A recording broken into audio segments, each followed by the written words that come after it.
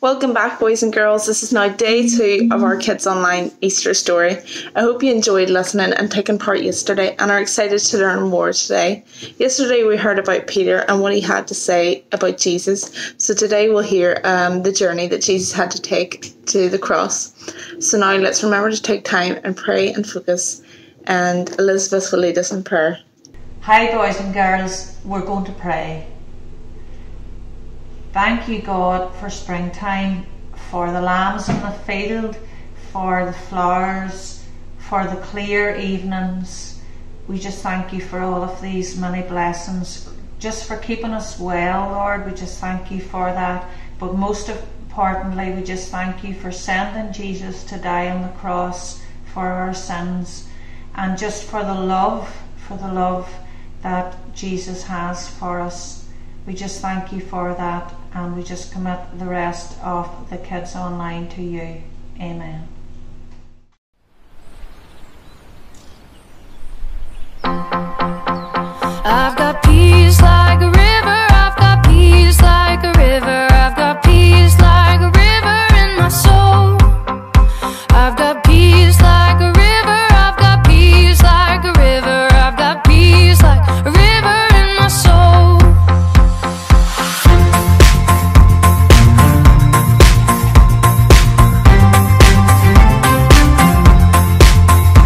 I've got love like an ocean, I've got love like an ocean, I've got love like an ocean in my soul. I've got love like an ocean, I've got love like an ocean, I've got love like an ocean in my soul. I've got joy like a fountain, I've got joy like a fountain, I've got joy like a fountain in my soul. I've got joy like a fountain, I've got joy like a fountain, I've got joy like a fountain in my soul. I've got peace, love and joy like a river, I've got peace, love and joy like a river, I've got peace, love and joy like a river in my soul. I've got peace, love and joy like a river, I've got peace, love and joy like a river, I've got peace, love and joy like a river in my soul. Hello boys and girls, I hope you learned the first part of the memory verse okay. Tonight we're going to try the second part, but first let's recap what the whole memory verse is. Romans chapter 5 verse 8. But God demonstrates his own love for us in this: while we were sinners, Christ died for us. So now we're going to try the second part of the memory verse. Here's the second part. Romans chapter 5 verses 8. While we were sinners, Christ died for us. So let's have a go. After two. 1, 2. While we were sinners, Christ died for us. Well done, everyone. We are going to leave a few words out. After 2. 1, 2. While we were sinners, Christ died for us. And let's try that one more time.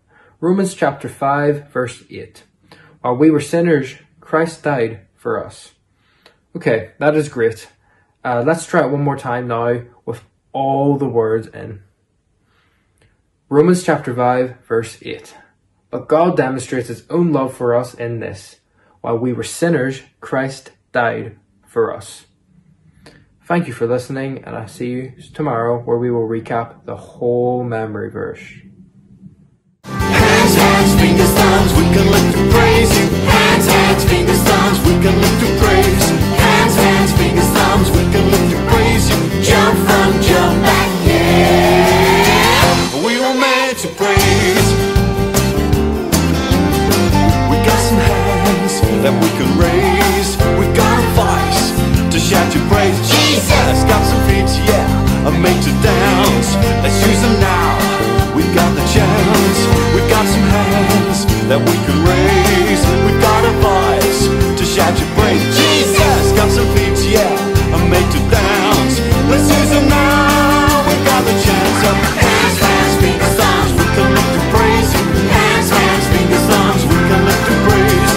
Hands, fingers, thumbs. We can lift and praise you. Jump front, jump back, yeah. We were made to praise. Hands up if you've never ever done anything wrong. Sometimes we do things that are wrong. Sometimes we say things that are wrong. Sometimes we think things that are wrong. If you did something wrong at school, would your teacher say, "Oh, that doesn't matter"? No, we would expect to be told off or to be punished, wouldn't we? This story is about a young man who did a lot of wrong things. He's looking out of the window thinking, what a nice day to go out with my friends. But he had a problem. What do you think the problem was? That's right, he was in jail. Do people get put in jail because they are good? No, usually it's because they have done something very wrong. This man's name was Barabbas. Barabbas had done a lot of wrong things. He deserved to be in prison, and he knew it. The Roman soldiers had caught him, and his punishment would be death. He was probably feeling awful. Jail in those days was a horrible experience. Very little food, very little water, and rats running over him. Yuck! This particular morning, he heard a loud noise outside the prison. A great crowd of people were passing under his window. It sounded like the playground does when you are all outside at playtime. It was the morning that they brought Jesus before the Roman governor Pilate. Pilate could find nothing that Jesus had done wrong, but he wanted to please the crowd. There are times when we want to please other people, aren't there? Even when we know what they are doing is wrong. Pilate said, "I ought to let him go. It is a custom to release one man from jail at this time. Who shall it be? Barabbas, the prisoner, or Jesus Christ, the Son of God?" Who do you think they chose? Barabbas was listening hard. The crowd went quiet, and he could hear a man's voice speaking. The next thing he heard was a great shout, "Barabbas! Barabbas! We want Barabbas!" Wonderful, thought Barabbas. It must be my friends who have come to get me out of prison. He began to feel much more cheerful. But then the crowd went quiet again, and again the man spoke. He couldn't hear Pilate's words, but Pilate was asking, "What do you want me to do with Jesus?" The crowd all shouted, "Crucify him! Crucify him! Crucify him!" What do you think Barabbas thought? Yes, Barabbas thought they meant him. He didn't want to be crucified. He hid away in the darkest corner of the cell. He could hear heavy footsteps coming down the corridor. A key turned in the lock. The door swung open. There stood a big, strong Roman guard. "Barabbas, come out of there. The governor wants to see you in his office." Barabbas had no choice. With the Roman guard prodding him with a spear, he was pushed along the corridor to the governor's office. Pilate said to him, "Name?" "Barabbas. Please, sir, I'll do anything, sir. Please, sir." "Quiet when I am speaking to you. You are free to go. Get out and never let me see you again." What? Barabbas couldn't believe his ears. Free to go? He didn't wait to argue, but quickly scuttled out of the prison to the streets, any minute expecting to be stopped. But all the gates were open to him. When he got outside, he had another shock. He had heard great crowds of people. Now there was nobody. The streets were empty. Where was everybody? He went to the city gate to look. Let's see where the people were. All going up the hill outside the city wall to the place where prisoners were put to death. Perhaps Barabbas followed them. We don't know. The Bible doesn't say. If he had, when he got to the top of the hill, he would have seen 3 crosses. Who was on those crosses? Yes, Jesus and 2 thieves. The Bible says that Jesus was being punished. We get punished when we do things that are wrong, don't we? But had Jesus ever done anything wrong? No. The Bible says that he was being punished for all the things that we have done wrong. The Bible promises that if we turn to God, he will hear us and help us, and God always keeps his promises. Hello everybody, and our Easter Saturday craft is going to be this. So what we've got is we've got our tomb where Jesus has now been laid, and our stone has been rolled across the front, and then our 3 empty crosses. Now for this craft we need paper plate and some black card and a little bit of white paper, some Pritt stick and scissors, and also some paints. Now again, don't worry if you don't have any paint or you don't have any black card. I will show you at the end another way that I've done it just with felt tips. So first of all, we're going to get our paper plate and we're going to start painting. So I have started this one, and it's one for blue at the top. Then I've gone for purple and a red and an orangey yellow kind of colour. Alright, now don't worry if it's not too neat, because all the colours of the sunset just all blend together anyway, so it doesn't have to be so neat. And then you'll end up with something like this. Alright, so the next thing we're going to do is we're going to get our black card, and we're going to fold it in half just like this and cut it. So if you just get someone older or an adult or someone who can cut it, because we have to be very careful. And we'll end up with one piece like this. Keep the other piece at the side because you'll need that just later for the crosses, okay? So get this piece and we're going to just cut a semicircle along the top of that so that you'll end up with something like this here, okay? And next we are going to stick that on to your paper plate with the Pritt stick.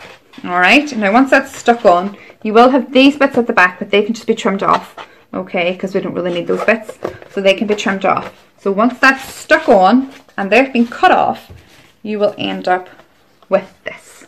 Okay, so now we've got our tomb. So the next thing we're going to do now is to make our crosses.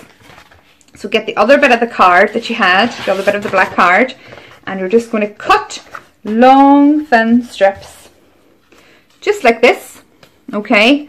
You'll need 3 long ones and then 3 short ones just to make the crosses like so, and they are then just going to be stuck on 1, 2, 3.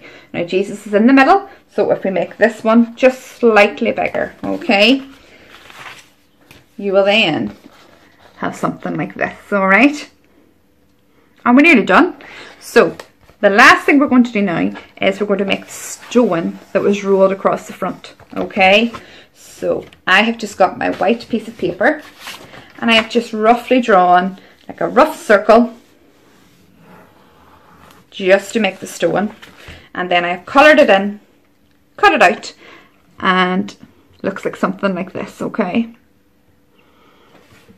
and now we're going to just get it and we're going to stick it on to the front of the tomb, and you will end up then with this, and that's the craft done.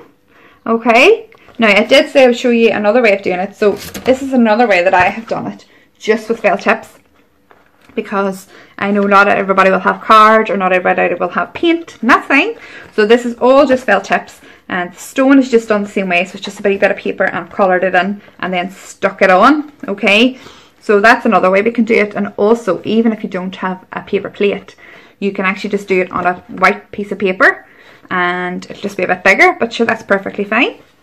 Alright, and that's our lovely Easter Saturday craft. I hope you all have loads of fun making it. Thank you. Our God is a great big God. Our God is a great big God. Our God is a great big God, and He holds us in His hands. Our God is a great big God. Our God is a great big God. Our God is a great big God, and He holds us in His hands. He is higher than a skyscraper, and He's deeper than a submarine. He is wider than the universe, and beyond my wildest dreams. And He's known me, and He's loved me since before the world began. How wonderful to be a part of God's amazing plan. Our God is a great big God. Our God is a great big God. Our God is a great big God, and He holds us in His hands. Our God is a great big God. Our God is a great big God. Our God is a great big God, and He holds us in His hands. He's higher than a skyscraper and deeper than a submarine. He's wider than the universe and beyond my wildest dreams. And He's known me, and He's loved me since before the world began. How wonderful to be a part of God's amazing plan. Our God is a great big God. Our God is a great big God.